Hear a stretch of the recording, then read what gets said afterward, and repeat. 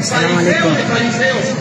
Subhanallah, ¿cuánta gente hay así en la calle que, igual como nosotros hacemos dawa en las calles, pues obviamente son gente cristiana y también invitan al cristianismo, pero desafortunadamente conocen muy poquito del Islam y vamos a ver inshallah, a ver qué nos dice este señor.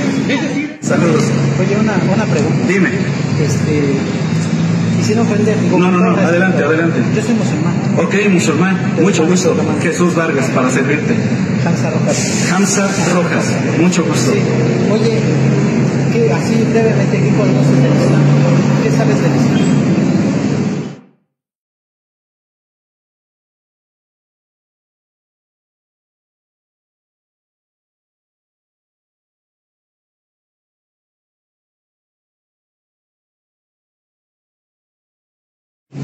Del Islam. Mahoma, su profeta, que lo consideran como su profeta. El Islam que se rigen por el Corán. Sí, por el Corán, y que a base de sacrificios, de algunos ayunos que llevan de repente cada año, llevan estos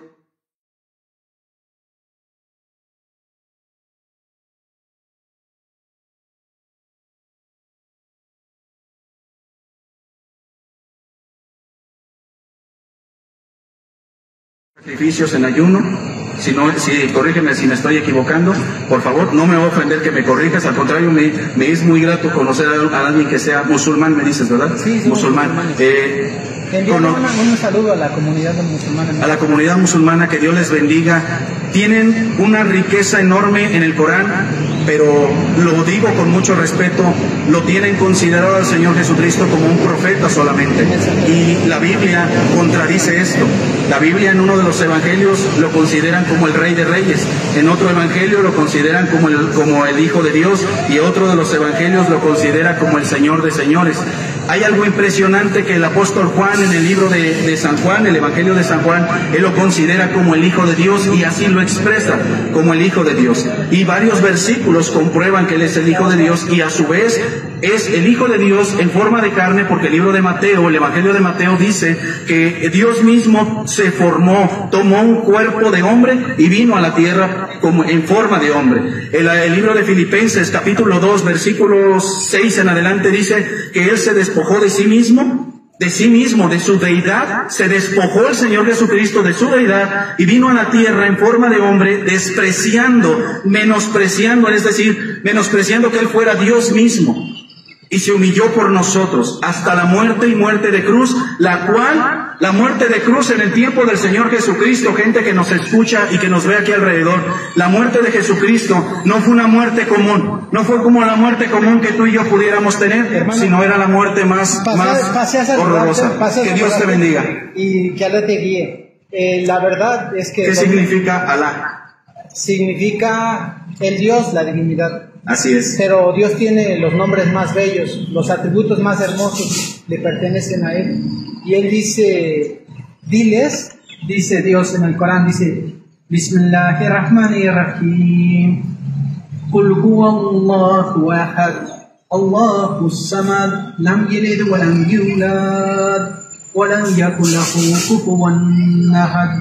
Diles, Él es Allah, el único, el absoluto, no engendrado, no ha sido engendrado, no hay nada ni nadie que se le parezca. Y pues, con todo respeto, respetamos sus creencias. Sí, claro. Y los invitamos a leer el Corán, a conocer el Corán. Repíteme tu nombre. Hamza Rojas. Hamza Rojas. Por favor, regálame tu número de teléfono, si me es posible, con mi hermano para poder contactarle. Dios te bendiga. Y Allah subhanahu wa ta'ala dice en el Corán, le dice a su profeta Muhammad, وَمَا أَرْسَلْنَاكَ إِلَّا مُبَشِّرًا وَنَذِيرًا. Ciertamente tú, Muhammad, fuiste enviado, excepto sino como un portador de buenas noticias y un advertidor. Bismillahirrahmanirrahim.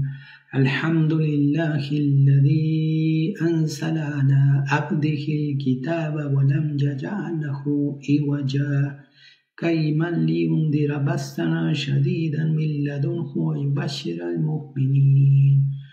الذين يحملون الصالحات أن لهم أجرا حسنا ماكثين فيه أبدا وينذر الذين قالوا اتخذ الله ولدا ما لهم به من علم ولا لآبائهم كبرت كلمة تخرج من أفواههم إن يقولون إلا كذبا